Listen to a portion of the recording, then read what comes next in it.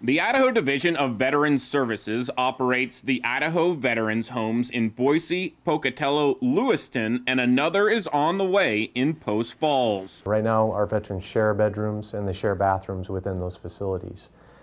For us, that $75 million is honestly the single biggest quality of life improvement that we can actually make for our veterans that we take care of in those skilled nursing homes. IDVS would use the $75 million funds to renovate their current facilities, providing veterans with their own rooms and bathrooms, something Mark Shample says will help these homes fight back against infectious diseases like COVID-19. So it's been tough. It's been very, very hard, not just on our residents that live in those homes, but also our skilled nursing staff and the folks that work in those homes. I mean, they're heroes. The amount of extra work that they've put in and the level of care that they have to take to keep COVID out of those homes is extensive. The renovations would also include new HVAC systems to push air through the facilities, while also implementing antimicrobial surfaces to create a safer environment. It basically jumps us light years ahead in terms of being able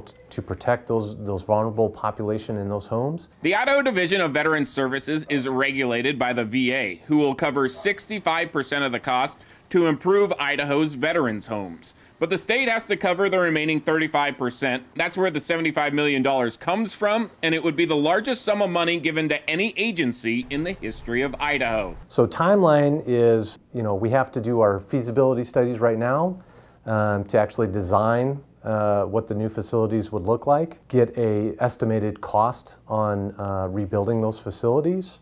Then we submit those as a grant program through the VA. And as we get approved for those programs, then we can start building. Steve Dent, Idaho News 6.